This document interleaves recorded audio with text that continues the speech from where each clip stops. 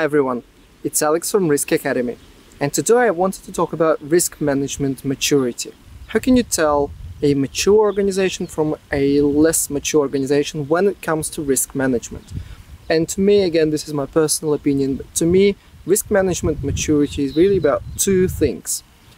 Number one, risk management is about changing how the company operates. Changing how the company operates with risks in mind. How the business units, the executives, the senior managers, the line employees, the supervisors, how they make decisions on a day-to-day basis, how they structure their business processes, how they carry out their activities. If such activities, if such decisions are done with risks in mind, then it is a good sign of a mature risk organization, mature from a risk management perspective. And that's number one. Whether the organization does its business activities, carries on its business activities and makes decisions with risks in mind. That's number one.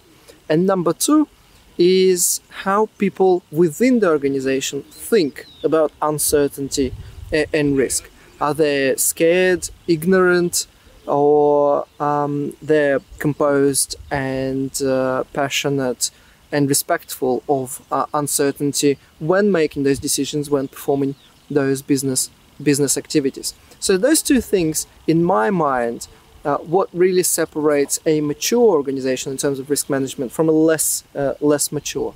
As you can see, I have not mentioned the risk management framework documents, or the registers, or the risk reports, or risk assessment workshops, because all of those activities are visible, but really have nothing to do with risk management maturity. The company can do all of the above and still not be considered a mature organization.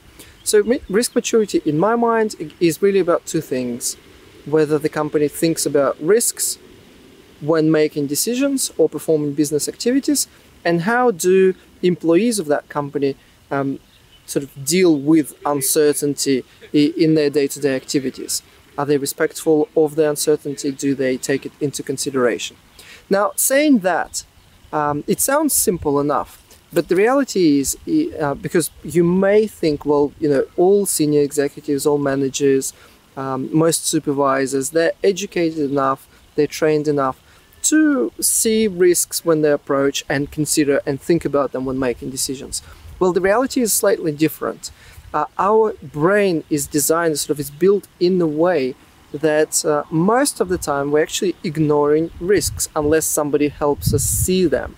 And because everybody looks through the sort of at the world through the lens of his own experience, that means that most people are very cognizant and very clearly thinking about a particular type of risk, or a very narrow view of a particular risks on the project or in the business plan or the budget or the investment decision, and they're pretty blind to all the other risks that are sort of sitting outside of their spectrum.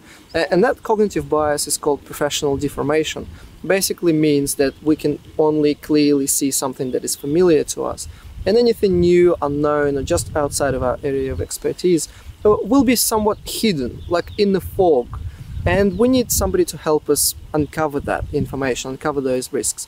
So when I say risk maturity is about integrating and seeing whether the business performs its activities and makes its decision with risks in mind, that implies automatically that it has to be structured, formalized, and a systematic process. Because just by saying that we have highly educated, very experienced employees who surely should be thinking about risks, that actually doesn't mean much. They probably aren't. They're thinking of some risks and they're missing a lot of other information. So unless the process of thinking about risks in different business activities and different decisions is structured, systematic, and formalized, there is a good chance most of the risks will continue to be ignored. So that's my take on risk management maturity. I'm happy to hear your thoughts. Please write underneath this video. Do subscribe to the Risk Academy channel on YouTube for more videos like that. For now, thank you and goodbye.